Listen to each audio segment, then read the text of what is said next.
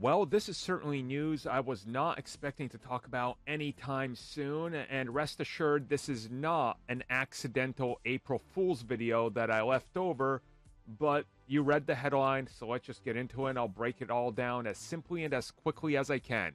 Sony enters talks to buy Paramount.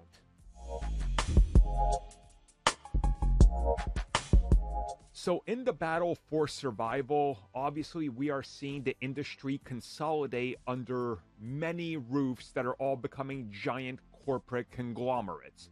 You got Disney over here who acquired Fox. You of course had MGM and other partners joining Amazon. WB's just WBing and being tossed around. So naturally, Sony and Paramount seem to be the last ones standing. There was rumors that this could go back and forth, but now Sony has seen what they need to do to secure themselves from going under one of the other conglomerates. And well, with a looming Disney and Apple partnership that seems to rear its head around every 6 months in investors' calls, we are now hearing that the Apollo Group management is teaming up with Sony Pictures Entertainment, and the two are going to put together what is essentially the best offer that both can put together that would be an all-cash option.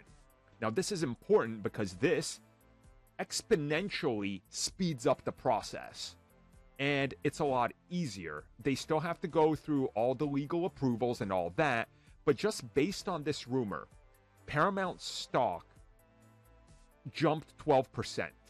Now, this is huge. On top of this, if Sony can secure this, we are talking about another seismic shift to media and the media landscape as it stands today.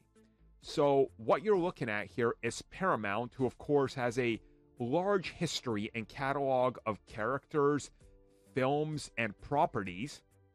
Suddenly, Sony gets Scream, Paw Patrol, Sonic the Hedgehog, Ninja Turtles, G.I. Joe, Kung Fu Panda, Madagascar, Paranormal Activity, Transformers, Shrek. I mean, it's a huge list of properties. And if Sony can pull this off, and they are partnering with a partner to be able to try to pull this off, we're also talking Star Trek.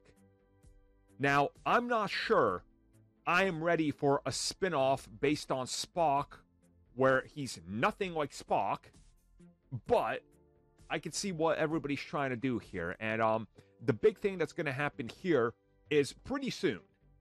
I promise you, by this time tomorrow, I'm going to be ranting about insiders and scoopers selling you lies on their Patreons or whatever.